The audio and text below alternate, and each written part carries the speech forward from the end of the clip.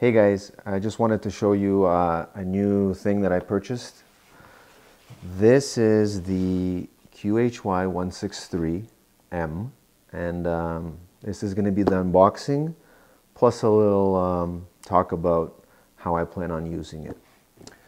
So this came all the way from Hong Kong, from a shop called Cyclops Optics, and stickers right here. This is not a paid endorsement, but I've been dealing with them for some time now. I bought 3 cameras with them already, and I can only say outstanding things about them.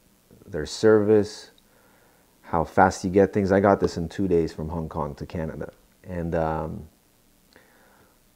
just phenomenal. And the reason I got a QHY, and I'll show you why. So let's open this.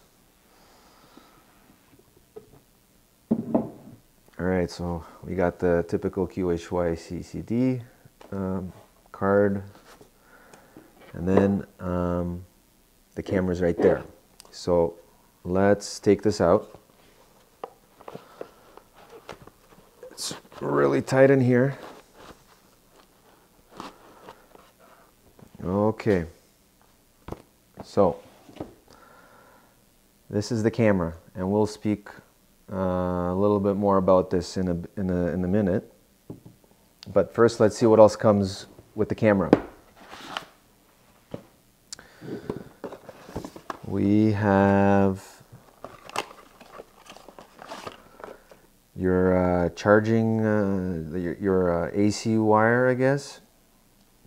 So that's that. What else we have in here? This is the 2-inch adapter to stick into your telescope. You could probably fit a 2-inch filter here too. I don't think I'll be using this, and I'll show you why pretty soon. What else? We have a guide cable, and we have some dew solution type thing to remove dew, I guess. I don't know the exact name for it. Okay, let's move that here. Let's move that here. What else we have in here? Let's see.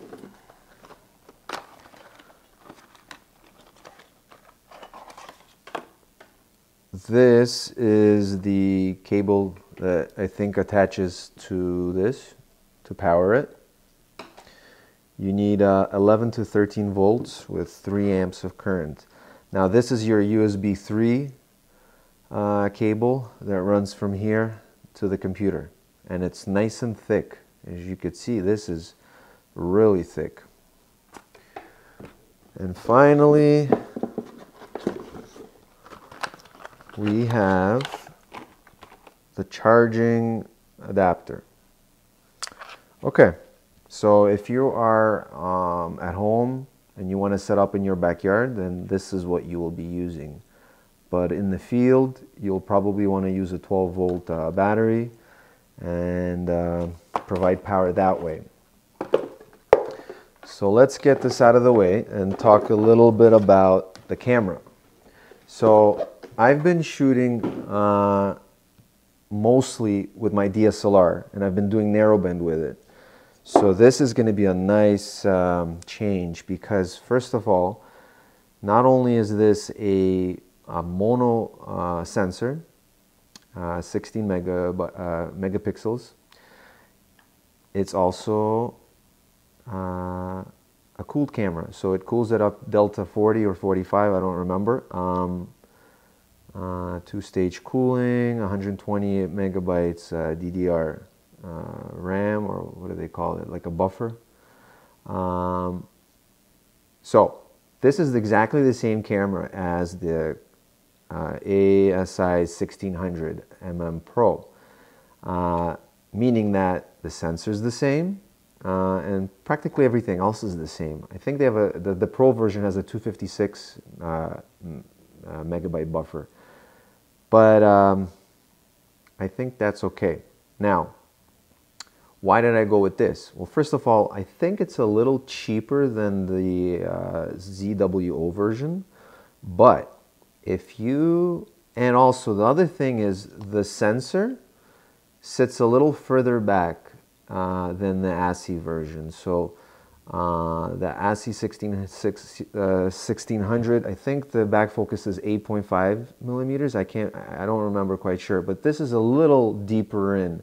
So if you use 1.25-inch filters, sometimes you really need to be close to the filter so you don't have vignetting around, and so that helps. Not in my case. I will be using 2-inch filters, Botter 2-inch filters, and so I don't have problems, you know, I don't need to, you know, put it so close to the filter to cover the whole field. But what really is good about getting this camera from Cyclops Optics is you get this for free. Now, what is this? This is their blade adapter. So let's quickly look at that. So this is the blade adapter. Comes in this nice bag. And there's also, they give you 4 or 5 1/2 millimeter spacers in case you have, you need to adjust your back focus. You know, you want like tighter stars in the corners. So that's good. Now what is this? So this, I'm a Nikon guy, so all my lenses are Nikon. And this is the F-mount version of the blade adapter. It says blade N. And so what this will allow me to do is attach any lens. And I'll be able to shoot with a lens. And my back focus should be perfect because this is specifically made for the Nikon F-mount. The distance, I'm assuming, should be pretty much, what is it, 46.5 millimeters, I think, or 56. In any case, let's see how that goes. So my wide field lens is the Rokinon 135. Now, what's going to happen is, so you basically, well, this is nice and tight. You put this on, you find the red dots. Okay, that's good, that's fixed. So now this is attached. I'm going to place it down like this. And this goes in here. Oh, this is a heavy thing. Let's fasten it. Okay, so there we go, right? Now you have your wide field angle narrow band imaging with a mono sensor. Inside there you can stick your narrow band filters, 2-inch, 48 millimeter. Then all we need to do is, I'm going to place it down again. This is a 3D printed rings that I got from the internet. I print the prints from the internet, and I printed it at the library. I'm going to quickly take these bolts out. Now, why am I using these ring mounts? Because this lens is extremely heavy. So, if I remember this correctly, I haven't used this in some time now. I think the other way around.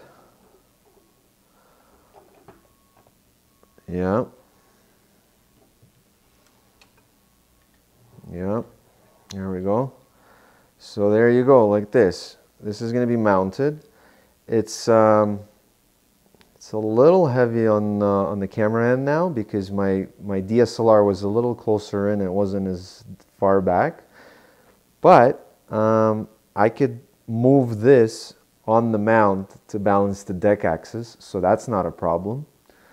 And there you go, your wide field imaging solution out of the box. So that's why I went with Cyclops Optics. You get this free adapter. With ZWO, you have to, I think, buy it separately. So it's a win-win situation. 2 days later, you have this in your house. Now, we can also okay, so now I can use this with a telescope also. So let's see. Let me take this off.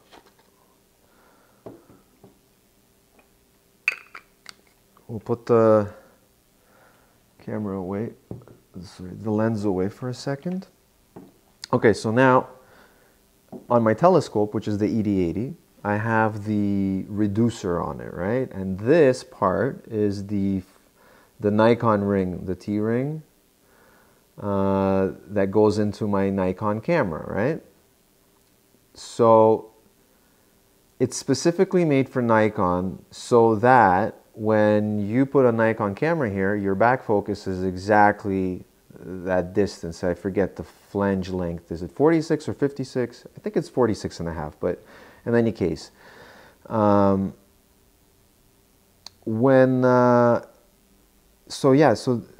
because this adapter is made for the Nikon F mount, all I really have to do, technically, I don't even know this is like, I'm assuming this, right? I haven't tested this yet. You put this on, right?